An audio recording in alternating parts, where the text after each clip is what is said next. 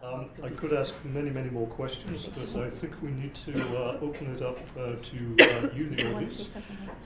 Please, when you ask a question, identify yourselves and use the microphone in front of you. Yes. Hi, my name is Sam Tota. I have 3 reasons to be here. Number 1, I have 5 sisters who can't be here, so I'm here to listen to what you have to say.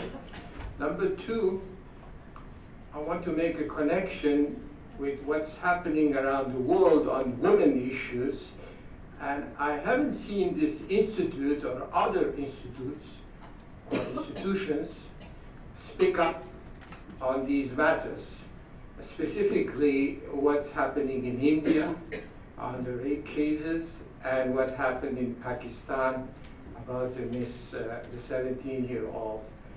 So the third reason I want to have comments on why you don't speak up on those issues, and I don't see anything in the newspapers, and other people less knowledgeable than yourself speak on those issues.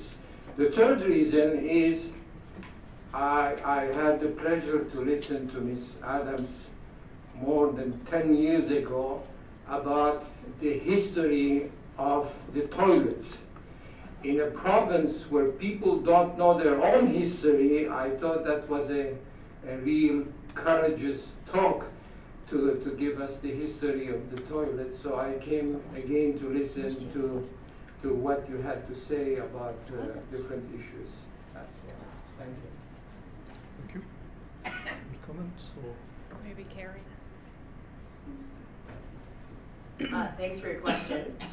Regarding the recent cases, we would love to have a panel or something talk about this at some point, which we think would be a great idea. I know many of us are talking about it in our classes. It's part of our conversations with our students and with our colleagues. So we are beginning to talk about this, but if anybody would like to talk to me later about the potential of having some kind of event around that, I would be very, very open to that. Yeah, and Elizabeth? I think you've actually gone to the heart of a crucial issue, particularly gender violence. I also would say sometimes that one feels constrained by not wanting to make cross-cultural claims, to speak out of turn.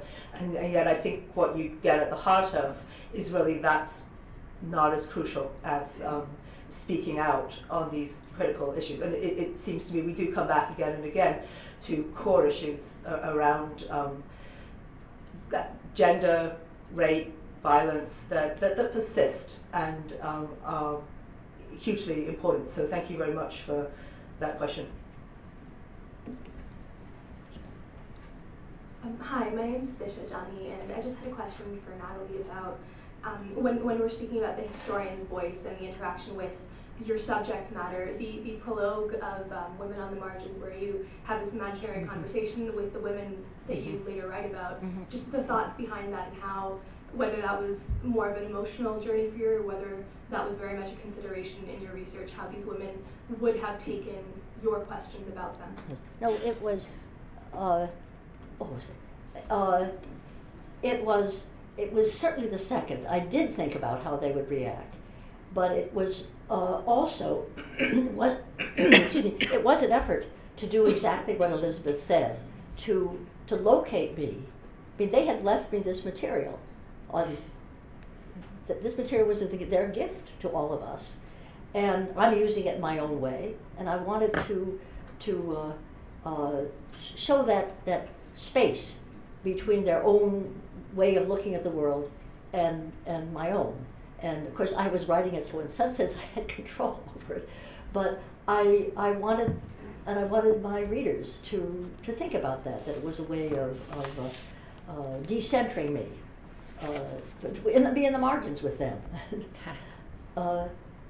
That was a risk when I wrote it. I had a lot of trouble with my editor, who didn't want me to put that in. She couldn't you write a regular preface?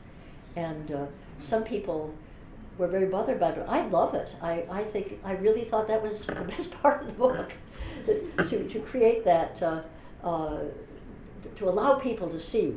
Well, it wasn't necessarily the best part, but because the best part was their lives, but to allow people to see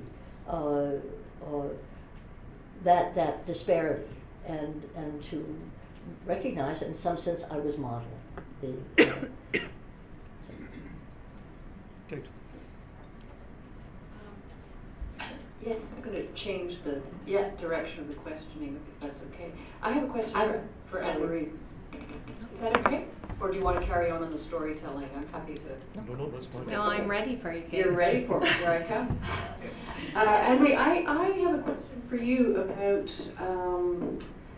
you're training architects. You're training people who are going on to design buildings and work in the world.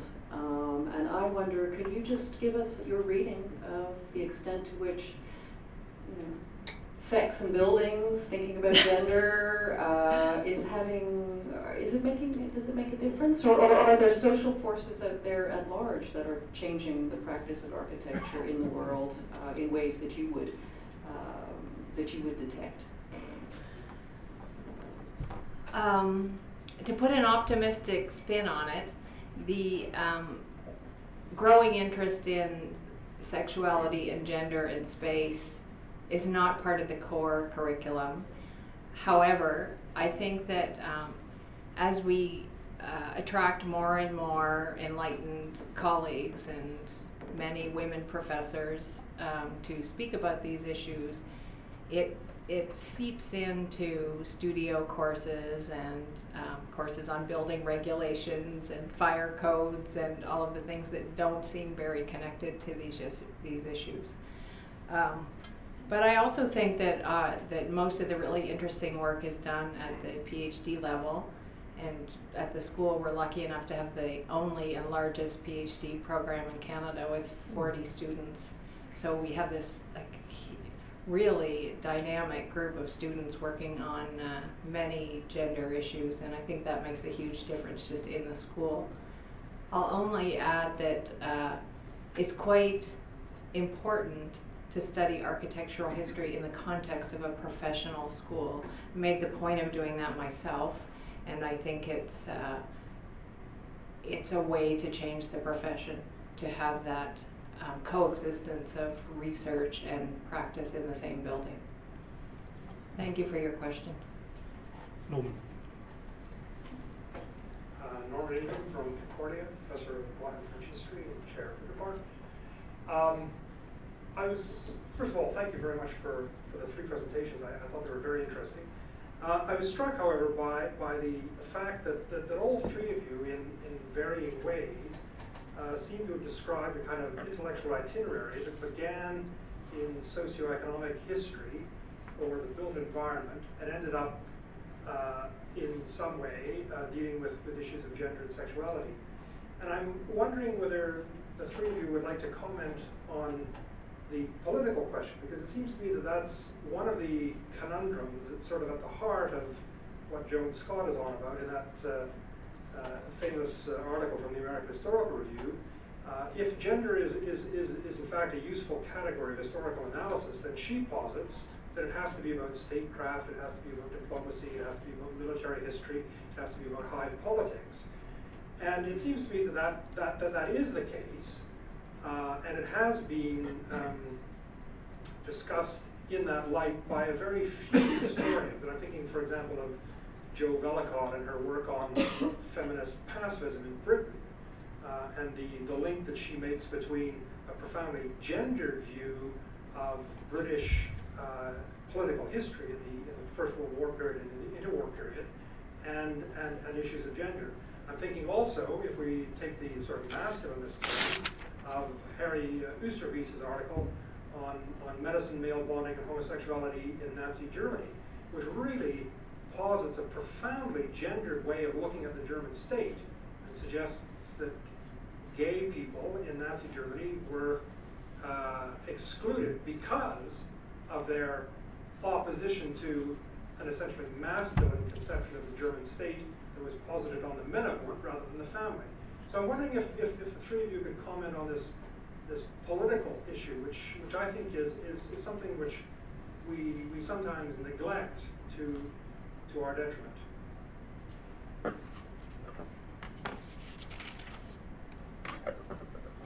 I think you're quite right that the gender issue must be brought to bear on political life, statecraft, state building, state representation, diplomacy, and so forth. Just because we haven't necessarily done it doesn't mean we don't agree with you very strongly on that. Some of the work that's been done, I did a little bit of contribution to this in terms of political symbolism, on the establishment of the French monarchy. And it was has been very much influenced by the laws in regard to succession in France and political theory in regard to gender.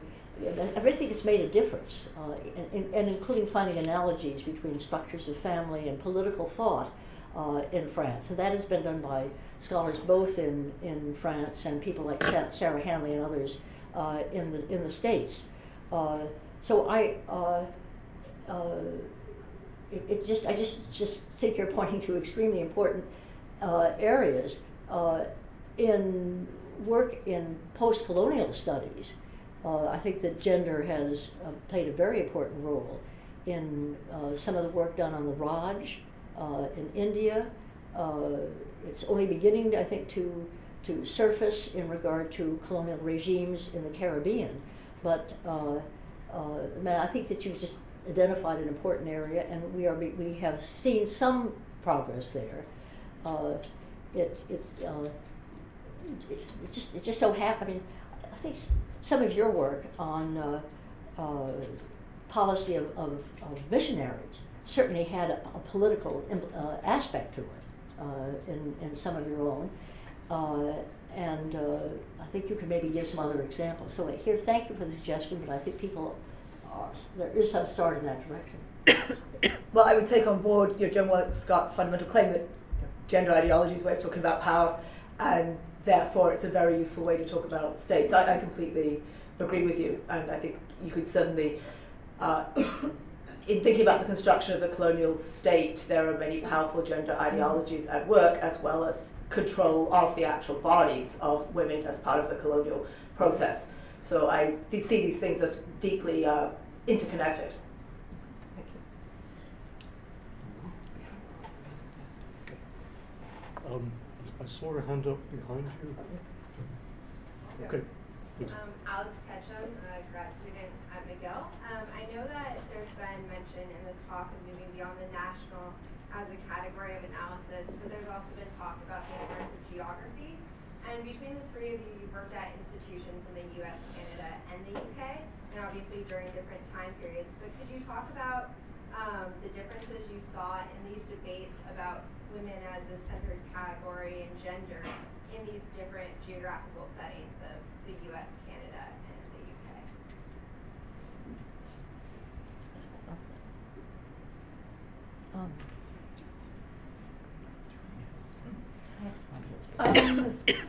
Yeah, that's actually really interesting. Although it's hard to distinguish geography from generation at this point because I've been here rather a long time. So I'm drawing on memories of the UK that are rather distant. But I would say it was much harder slog in Britain. But again, that may be something to do with generation. I have a structuring memory of being at Oxford in these very, well, I hate to say it, terribly male spaces, these terribly male seminars where people, you only spoke with great trepidation, and I feel that there was a structuring environment there that had a certain impact, but also sharpened feminist debates. So I'd say that debates in Britain seem to me, in some ways, to be angrier, to be sharper, partly because of this ever-present infrastructure. And I'm not sure everybody else would agree with me. I'm really just brainstorming here, but that was my own lived sense, was a very sharp debates, but against this huge background of inherited male privilege. It was kind of just absolutely everywhere in very visible, visceral ways. And my sense in Canada was of less intense, angry debates and a greater interest, I would say, in gender theory, just again in my own lived experience, greater interest in queer history of sexuality, Yeah, but I'm going to stop there and pass it over to Natalie. It's a really interesting question. Certainly it speaks to the ways in which contemporary politics shape what we think of as very abstract history. And my experience has been that contemporary politics always has an influence on what you're thinking about the past. The main comparison I would make, actually, is between France and North America. I didn't particularly notice a huge difference between teaching in the States and Canada, but partly because in both places there have been courses established in the field, departments sometimes, or at least programs. In France, that it is still very much an issue, even though some extraordinarily important work has been published. There's a lot of in terms of publishing, not a problem. Maybe easier in France in some sense, since they love to publish everything and everybody reads all the time. But in terms of the academic establishment, it is still something of an issue. And people say, well, what about at the Collège de France? Well, there are, in fact, 1 or 2 people who are doing this at the Collège de France. But the fact that people still say today, oh, but they're not there. Or what about it, where are they at the Sorbonne? It's still thought of as not central to mainstream history, even though if you look at, as I repeat, if you look at the books, it is very much part of the, of at least the world available for history readers. I think that there's less interchange between the people who are specializing in gender history and those that are working on mainstream history. I gave the example before to our colleague from York, from Concordia, about important books done on queenship and its implications for early modern French political history. Well, the texts that were written there, and they're very good. They're good legal history, they're good symbolic history, they're very sound, which make a difference, are still not recognized by some of the mainstream political historians as relevant. And I think that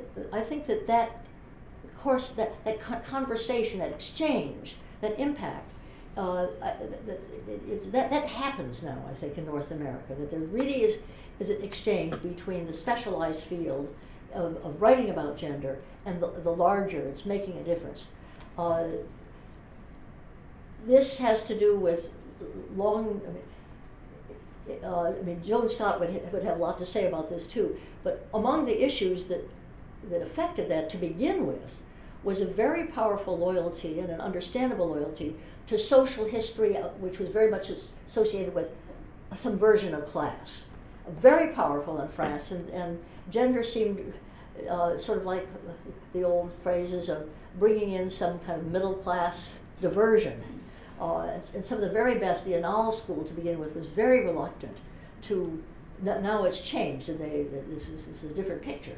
But it took a lot of doing, and then something about the structure of French academe, very Paris-centered. So you get certain groups there, whereas here in North America, maybe this is true of Britain too.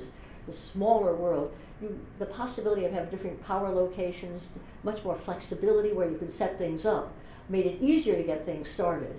And then once they got started, the communication worked better, I think, across the different fields of the discipline.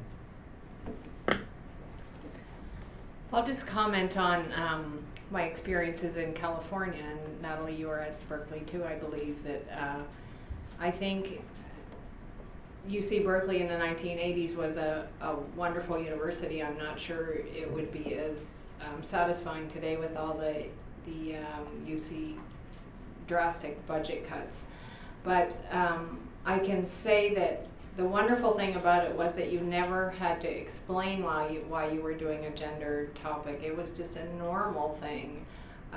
Nobody ever made you feel funny about it or embarrassed, except maybe your parents or something. But it was a very comfortable place to be doing early gender work, and having people like Mary Ryan in the history department supporting me was huge. I remember when I asked her to be on my dissertation committee, she said it was her 100th dissertation that she had agreed to, and that, so like I was getting a special prize or something when you're the millionth customer. Anyway, so she was pretty popular. I'm not sure that that being in the McGill in the 1980s would have felt like that, for example. So that really helped me. And if we could just return to the question of risk, which I never really answered. I took my job at McGill before I had even started my dissertation. That was a very big risk. And I guess thinking about the question of risk makes you think back about regrets. That was a really very bad thing for me to have done, except that I got this great job that I love. It meant that I really spent the first 3 years here just crying every night, worried that I wasn't going to finish my dissertation because I had to be finished by my first 3-year review. I think that shaped my dissertation to some extent. Maybe made it better because I had to write it so fast. But it was a very, very stressful thing, and I wouldn't recommend it to anybody ever. Right. Hi, Brian Cowan from the History Department. 2 comments struck me here, and they may not seem related, but I want to invite you to see whether there is a relationship. One was Anne-Marie's comment that everybody got a shirt back in those days. Okay, that's evidently not true today. There's something else that I heard that would evidently not be true, and that was Natalie's comment that, oh, we had to spend a whole day defending adding gender and women into the curriculum at Princeton. Well, I can't imagine that happening at Princeton today. I don't think that would be the case. I hope not. Is there, I mean, on the one hand, you might say, okay, well, here's one case in which we're facing academic politics of austerity. This seems to be the rhetoric that's going around all the time. And yet, on the other hand, there's a greater space for adding gender into the curriculum. Is there a connection here between these 2 phenomena? And, or, you know, to phrase the question differently, well, if these kinds of studies are being asked to go fund themselves, are they actually going to be able to survive in the future? Can I just add my... Thanks, Brian. My personal strategy, and I think I've been very lucky in this way, is that my other beloved topic is healthcare and healthcare spaces, which is very, very important to Canadians and to Canadian funding agencies. So what I've tried to do is combine my interest in healthcare and gender so that the healthcare stuff can support the gender research. I think we have to try to think really creatively in the way we package our work in the landscape that lies ahead.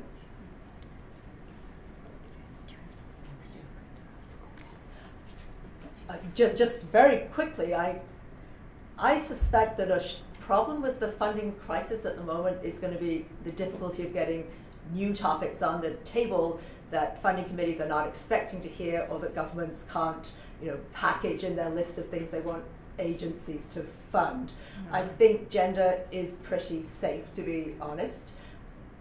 There are many things that I can't imagine, because I don't know about them yet, that might not get funded because they might appear simply too novel. I mean, that's the risk of a reduced funding environment. You just reproduce what you know. And similarly, the necessary push to team grants and big studies, which I think is also part of this, if the funding agencies are giving large grants rather than a whole bunch of small ones, is it does also make it harder to have extremely innovative work coming up from the bottom, from people taking risks. So I think that's a great question, and I am rather worried about it. I have a comment which is really more of a question. I've heard a great many colleagues talk about the fact that gender studies programs or institutes currently, and this may not be true here, but currently are often dominated by very recent courses.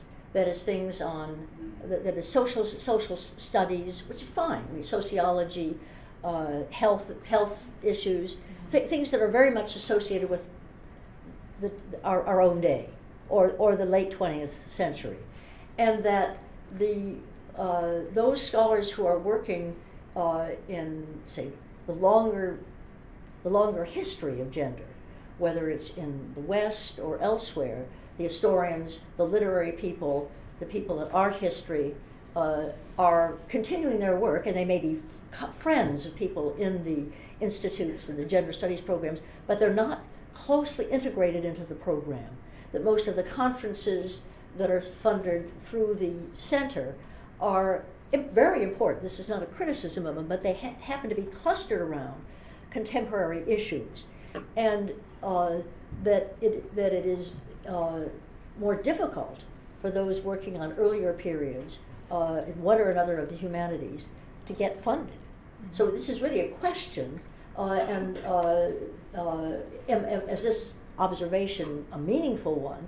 And if so, would it be important for the institutes and the gender studies groups, the ones working, including architecture and the professional schools, to think about linking up with those working in who are doing gender work, important gender work, in these other departments, going back to classics. I mean, you've got classics in this, but going back to classics, medieval period, or so that's really a question. Well, our teaching programs, for instance, I mean, we have courses all over the university: Islamic studies, religious studies, history, and classics. There's a classics professor who was just talking to me last night about wanting to do a new course on, I don't know if she's here, on gender and textuality of classic Greek texts as well. Social work.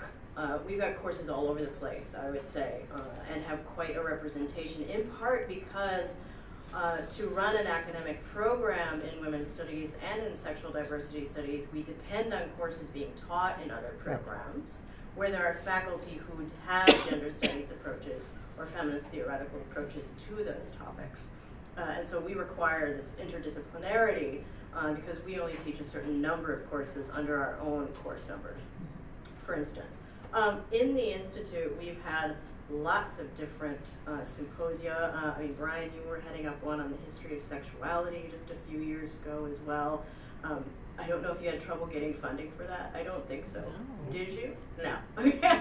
So, and I haven't had trouble getting funding yet either for, we just had a big girlhood studies symposium last fall, which had both historical work, it had work from Australia and other parts of the world, quite contemporary in terms of its sort of construction of what the issues are, but I'd say quite broadly interdisciplinary. I think that's one of the things that defines what we do, at least. And thus far, like from granting agencies in particular, I haven't experienced trouble with funding with that. It'll be interesting to see if we do, but as Elizabeth was saying, there's so much impetus towards collaboration and interdisciplinarity that those are always good things when you're asking for money. So the more one is able to do that, often the better. Yeah. Good. Question at the back there. Hi, Jeffrey Little from Concordia. This is a question related maybe to something that Professor Adams mentioned about being the only female faculty member in her area. But this question about, we've had this great conversation about how women and gender studies has progressed through the academy over the past several decades. Maybe my question comes to how have things changed for female historians of gender and sexuality and women's studies in the sense of being female academics and everything that's happened, or everything that we think about when we talk about being a female academic and the pressures and demands that are different from those faced by men.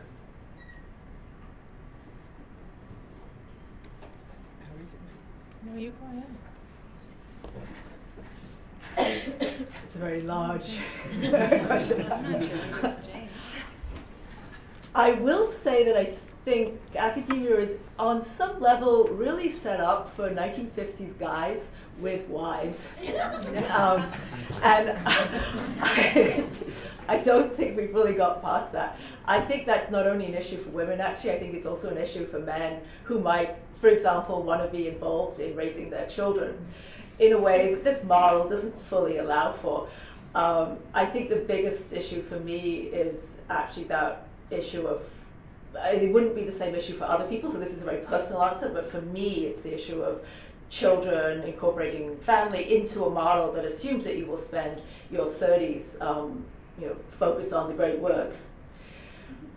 And I do think that there are still issues of gender discrimination that I see younger people facing. So I think it's still a real issue, but I think that some of the structural issues are also affecting men too. But so, do you want to? You go ahead, Natalie.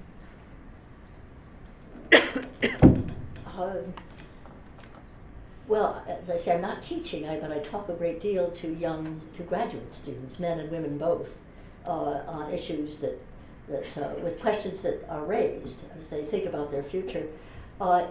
There has been a change from the 1960s when I was at the University of Toronto, where we had to struggle for the idea that there could be a daycare center at the university, and where there were hardly any women. I mean, there were one or two of us in the department, in a large department.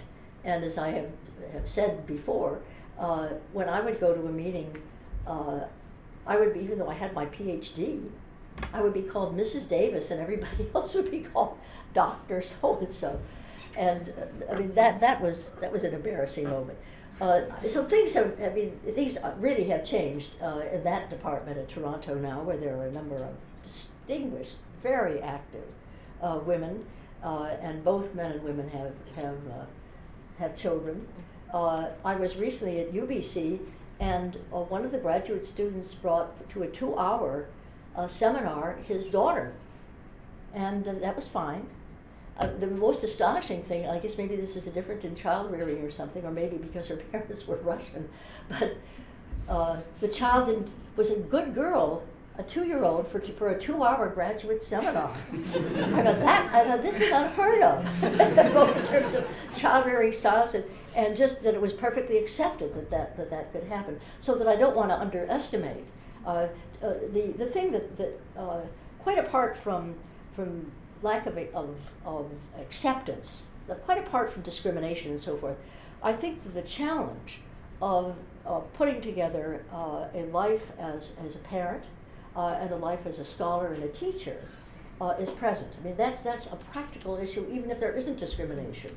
It's nice when you have daycare centers and some of the things that we had to struggle for, but this is something that we have to think about, and think about both social and political ways to make that easier for the young generation, as well as work for any attitudinal issues that are still present.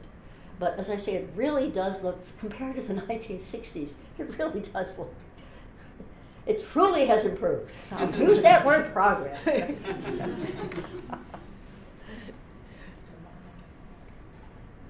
Last couple of questions, Peter, and then. Hi, I'm Peter Hines, McGill PhD in the History Department. Question, so a lot of this work that we've seen, it says sort of gender as a category of analysis can explain so much. How then do you account for that in, for example, you do projects in which, in my own primary research, I haven't seen a woman mentioned for about 6 months now. So how do you account for that? I mean, there's certain other categories, say class or religion or things like that, which you cannot ignore. You'll get called out if you do ignore them. But in this case, it'd be a massive shift. If you want to talk about something like gender, it's sort of, there's a weighty imbalance, right? All the sources talk about other things, and it's simply a matter of listening what they say. This is a category that,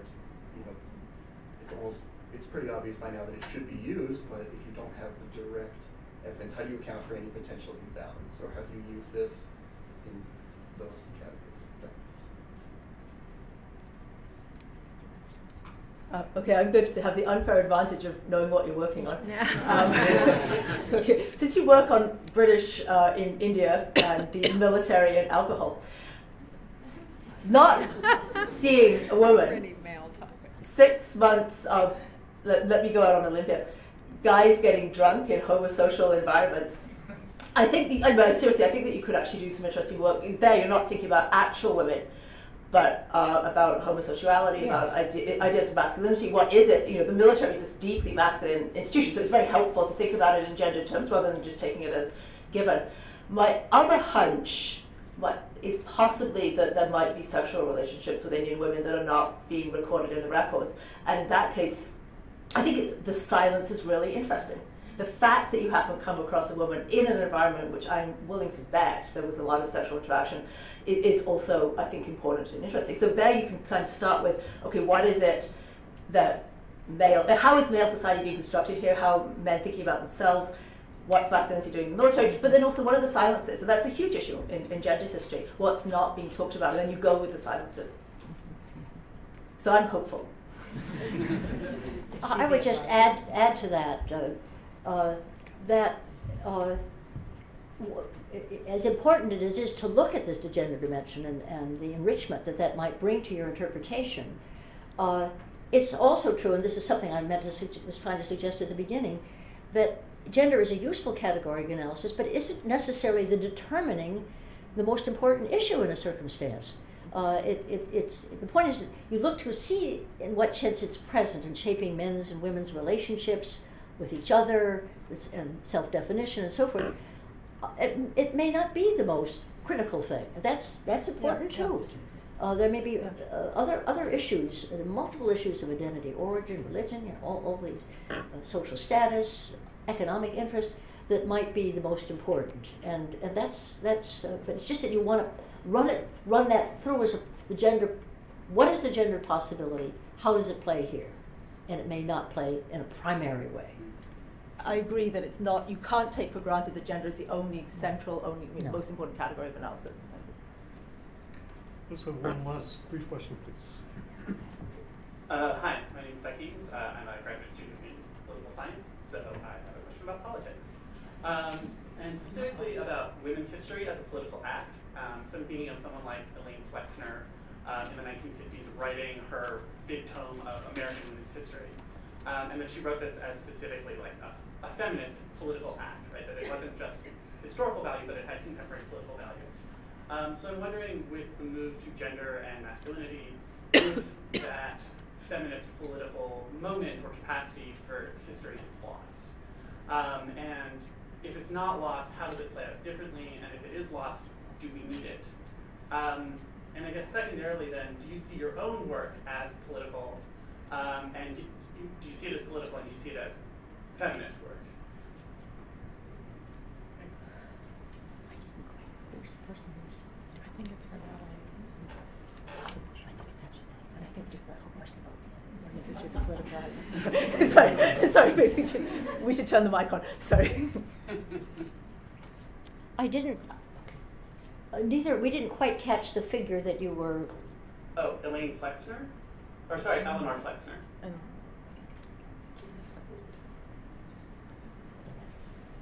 Oh, Elaine. I'm not.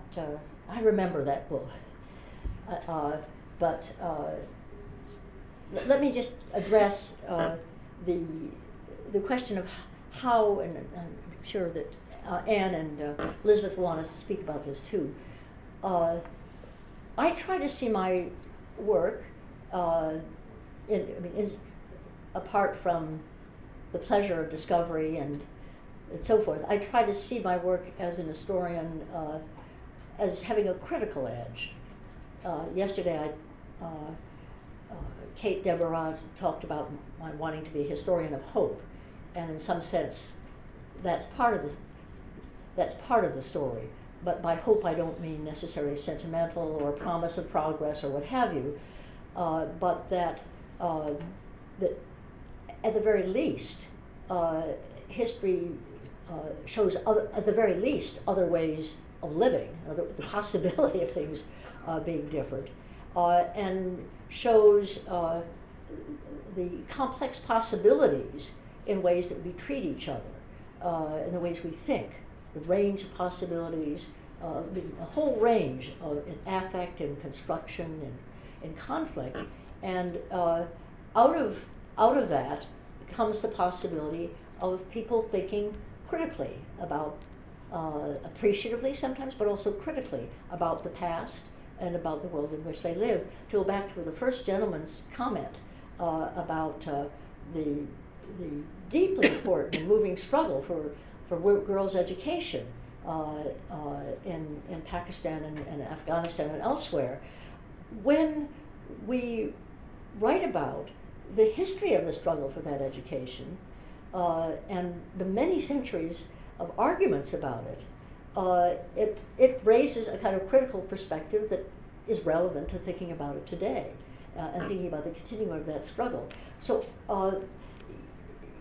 the historian, in her role or his role as a historian, should not be manipulating the history to make a clear-cut political judgment that you do as a citizen. Your goal is to spell out the range of behavior and to try to make it understandable as best you can. Sometimes it's opaque and you can't. But I think having the possibility of having it a critical edge is there. And as far as, and this is true for a given feminist political position, but insofar as you are attentive to gender issues, the whole range of them, including sexuality and masculinity, femininity, insofar as you do that, your history makes people's antennae go up and think about this in other areas. So that would be my own sense of wanting. I mean, just as I opened that book with a dialogue, I would like the book to open a dialogue, not set down a political agenda, but open a set of possibilities for readers to think about and argue about and run with on their own with their own ways of looking at things. I like actually your comment, Natalie, about opening the issue of possibilities. It seems to me that in some of the actually truly horrible work that I've done on rape and sexual violence and colonialism, I feel that's opening up the issue of a range of possible behaviors which it's politically extraordinarily important to keep in the forefront of our minds, even if at any given moment we might not ourselves be grappling with those issues. So I see that as political, and I see discussions of colonialism as political and having contemporary implications. I also hesitate because I think there are many places in the world where women are engaged in struggles where the ability to write their own history is still very important to them, and where they don't necessarily have that space. It doesn't mean that I can write that history for them as a privileged outsider, but it seems to me that the politics of history kind of haven't gone away, and then that they persist. Even at the same time, as I also see the politics of history as deeply complicated and going in multiple directions. It's not clear that political history goes in one direction, that there's one political claim that you can make from history. But for me, history writing has always has that level of political engagement, I hope. And I guess just to add what might be obvious, that I think if we, in something like a professional school of architecture, if we teach people to understand the built environment from many, many different perspectives, not just the perspective of the designer, we will, I hope, end up with better buildings, because the future architects will have those multiple perspectives. Just to connect to Elizabeth's work, I worked on Mount Cashel Orphanage just before it was demolished. I'm very interested in demolition and trauma, interviewing the victims of that violence, because I've found in looking at hospitals too that many people blame buildings for traumatic incidents. I'm very interested in that, and how that is later reflected or symbolized in the memorials that replace demolished buildings. So during the Mount Cashel court, during the hearings, victims actually marked on a floor plan where incidents occurred as a way of remembering.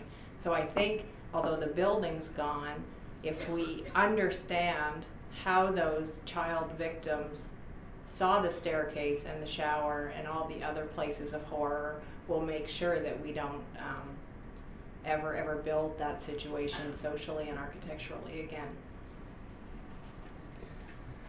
Thank you very much. Please, please join us for a reception outside and have some wine and cheese. I'd just like to thank our three panelists for tremendously inspiring reflections and words over the last couple of hours. Thank you.